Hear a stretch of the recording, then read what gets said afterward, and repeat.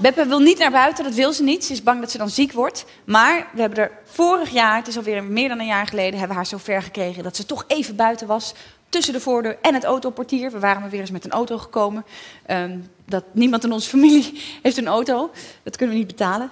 Dat is helemaal niet waar. Ik ben weer eens met een auto gekomen. Ik wilde heel graag sturen. Ik wilde heel graag achter het stuur. Ik had nog nooit gereden als Beppe ook in het voertuig was. Dus dat wilde ik heel graag. Naast me zat Beppe dus. Die hadden een warm vest aangetrokken. Die zat naast me als een lief klein pluizig staatshoofdje. Zat ze naar buiten te kijken. Achter me zat Teuntje. Die hadden we ook een warm vest aangetrokken. Die zat ook als een klein pluizig staatshoofdje. Hier zat mijn moeder. Prepareren. En we gaan rijden. Leeuwarden uit. Richting Dokkum. Het was een prachtige dag. Het herfstzonnetje scheen. En terwijl we zo over de Friese wegen zuisden en zoefden, doorbrak mijn moeder ineens die zuizende, zoevende stilte met de woorden: krijgt Teuntje eigenlijk al gewone melk? Ik wachtte even en toen zei ik: Teuntje krijgt precies wat ze nodig heeft. Oh, ik bedoel het gewoon aardig, zei mijn moeder. Ik bedoel het gewoon informatief. Ik bedoel het gewoon voor jou. Teuntje is nu ouder dan 1. Die mag gewoon met de pot mee eten. Als jij melk drinkt, mag Teuntje ook. Ja, dat weet ik wel, zei ik. Maar ik drink zelf geen melk. Hè? Dat is een misverstand. Mensen hebben helemaal geen zuivel nodig. Dat wordt heel erg gepropageerd, maar dat is eigenlijk... Het mag wel, maar het hoeft niet. Mensen hebben... Oh, dat vind ik zo'n vieze reclame, zei Beppe.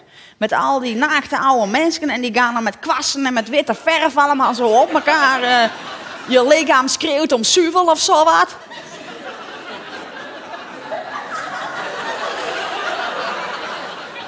Kijk eens, als ik zo doe, kan ik niet meer ophouden, je. Nou, mama, doe niet zo raar. Het is hier geen circus, zegt mijn moeder tegen haar moeder. Doe niet zo onaardig tegen Beppe, zeg ik tegen mijn moeder. Zo doet jouw moeke altijd tegen mij, zegt Beppe. Nou, dat is niet helemaal waar, hè, Beppe, zeg ik tegen mijn oma. Dat vind ik niet aardig. Want mama die woont het verste weg van al je kinderen en die komt het vaakst bij je langs. Dat is hartstikke aardig. Ja, dat weet ik ook wel, je, zegt Beppe. Dat is ook zo. Dat moeten mensen vaker doen, trouwens. Mensen moeten vaker bij elkaar kruipen. Mensen moeten meer bij elkaar kruipen. Mensen moeten geen oorlog maken. Lekker bij elkaar kruipen. Ja, maar niet met iedereen, zegt mijn moeder. Nee, niet met iedereen.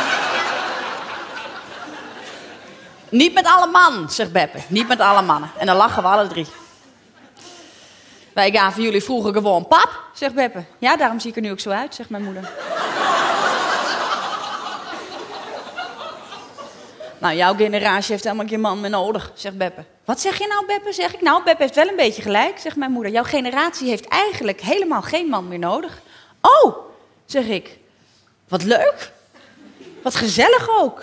Wat een fijne uitkomst, hè? Nou, bedankt voor jullie feministische golven 1 en 2. Ik vind het een gezellige... Weet je wat, dan word ik toch gewoon weer single. Omdat ik eigenlijk helemaal niemand meer nodig heb.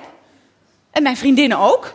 We hebben eigenlijk helemaal niemand meer... Nou, de mannen worden ook... Nou, we zijn gewoon de laatste generatie ooit. Misschien heb ik wel een man nodig omdat ik van hem hou. Doe gewoon. Moet gewoon doen. Dat zei Paak ook altijd. Moet gewoon doen. Ik dacht dat Paak altijd zei, je moet gewoon doen. Ik dacht dat Paak altijd zei, je moet gewoon doen, zeg ik. Kan ik iets voor je doen? Klinkt het vanaf de achterbank. En ineens zie ik voor me dat we allemaal uit elkaars kut zijn gekomen.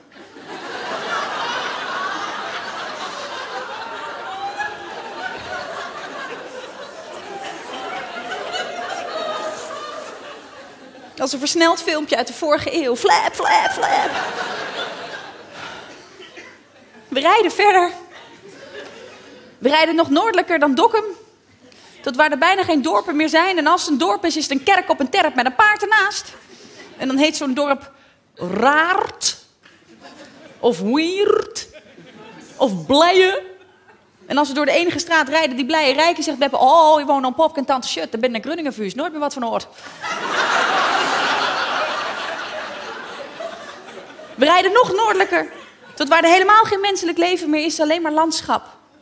Met in de verte de Waddendijk. En daarachter vermoeden we de Waddenzee. Maar er komt eerst nog een heel stuk droog wad met maar 1 weg eroverheen. En die leidt naar waar de boten naar Ameland vertrekken. Naar Holwert. En daar parkeer ik de auto op een eerste rangs plek.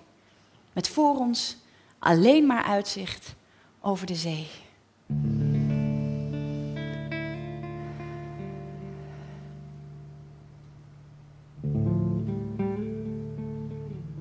En terwijl we daar zo staan, ramen dicht, deuren dicht, anders wordt Beppe ziek, zeg ik: mooi hè, Beppe, de zee?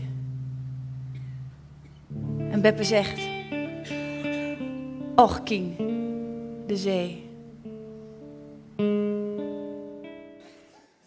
Emilbrunn, zoek je wel aan. Laat maar schum, laat je niet kennen, voor helden.